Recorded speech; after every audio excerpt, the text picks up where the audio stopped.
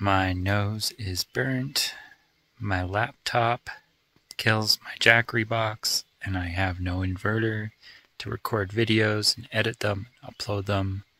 But we are here at Island Lake, the last day, and I can go home and edit videos on my computer at home. But I'm gonna have to buy an inverter to charge, to charge my laptop so that I can edit videos and upload them while I'm out here. Nonetheless, I did enjoy a camera-free week and learned how to chronomid fish. Got eaten by mosquitoes a lot and burnt my nose pretty good. But all in all, had a great week, and tomorrow we're headed home and we will be trying to fix that van, and we'll continue uploading some more videos. But it was great. Had an enjoyable time out here. Learned a lot about a new style of fishing. And that's a story for another day, because I'm still learning how to do that. Alright. Catch you tomorrow morning on our way home. Quite literally, after I put the camera down and walked up to the campsite, 2 deer came into the campsite. It's pretty cool.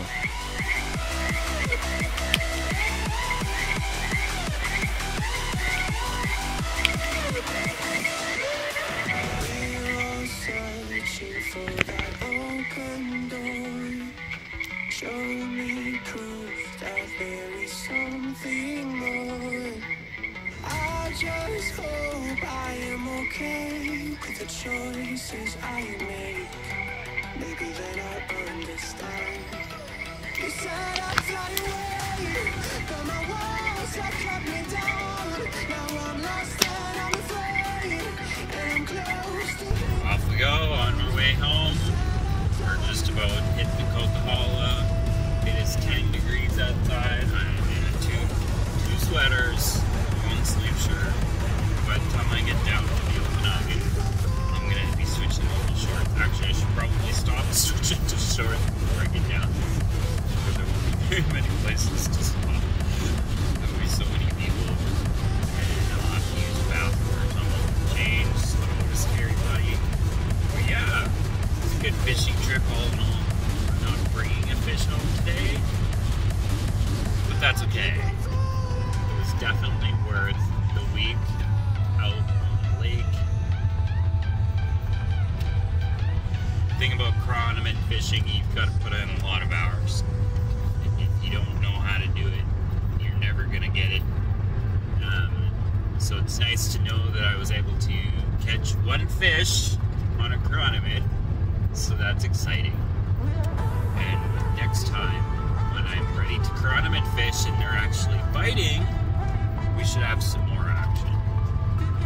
Or, if not, let's go figure out some more stuff on YouTube and figure out, some better tricks and techniques that we can use to chronomid fish. Or maybe one day we'll spend a little bit of money and take a guided tour and go fly fishing.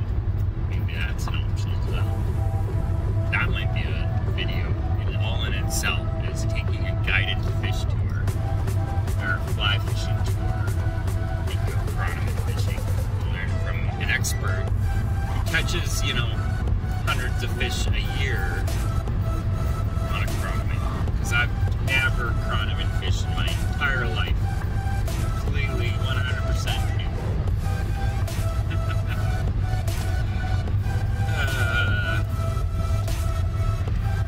We are under the Coca-Cola. Alright guys, we'll catch you in a sec. Come on baby girl, you can make it. So I did make it home. Whew. It's hot here. There's Trip over there in the bush. Got the car in the front yard. And it was touch and go for a minute there. Wasn't sure I was actually going to make it home, but managed to stick it out. I was ended up doing like 70 kilometers up the hill some places, so I was really extremely worried I wasn't going to get home. So now she's got to go in and get fixed.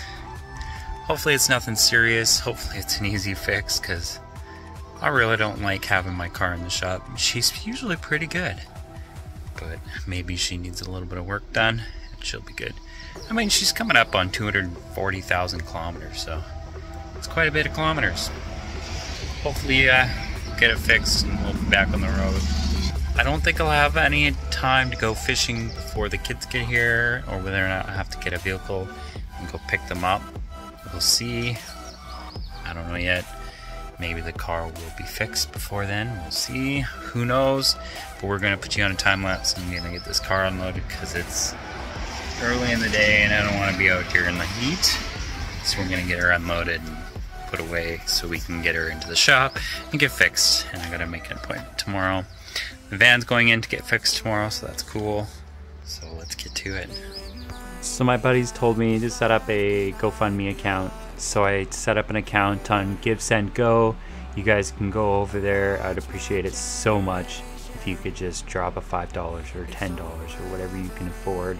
I'm going to buy a power inverter and then I will install it in the car so I can edit videos on the laptop and we can continue editing videos in the sun instead of having to do it over multiple days trying to gather enough sun power to power the laptop where I can power it from my main batteries inside the car. Once that's in there, we can continue on our adventures and go exploring. When my visit with my kids is done, during the summer we'll be going camping and then we will continue on our adventures and going exploring. Okay, I am back. Car's unloaded. The bed is still in the front seat because I'm not quite sure if I'm going to be able to go fishing again or not. So we're just going to leave it until I know 100% for sure I'm going to actually take that bed out, throw it away, and get ready for the kids, because then the freezer can go in the front seat. Yeah, once the freezer's in the front seat, then there'll be no problem. Just realize that my tan, it's like half my face is brown and the other is just white. Oh, that's awesome. It doesn't hurt anymore, thank goodness. It's pretty much done peeling. I'm gonna go wash my face and put some cream on it and then have a shower in a little while and all that fun stuff. So I appreciate you guys following along. If you made it this far, thanks for watching my videos. I appreciate it so much. I've put tens, thousands of hours into making videos on YouTube, and I appreciate every view of you guys watching my channel and any of my videos that you guys put out. I'm gonna figure out some new videos and use creative ways to get some nice content out for you guys so that it actually is exciting and fun to watch. The last video surprisingly did very well, and I was actually messaged and told that it was actually a pretty well put together video.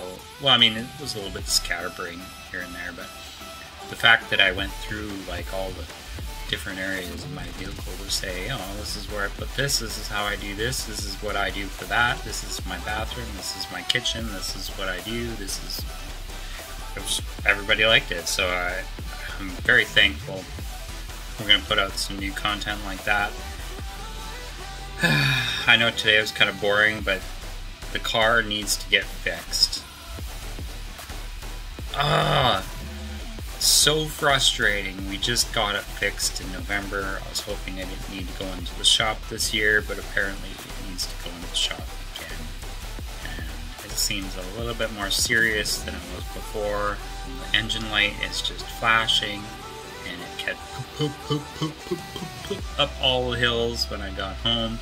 I was very thankful to even get home. I was actually very scared I wasn't going to get home. Probably said this already.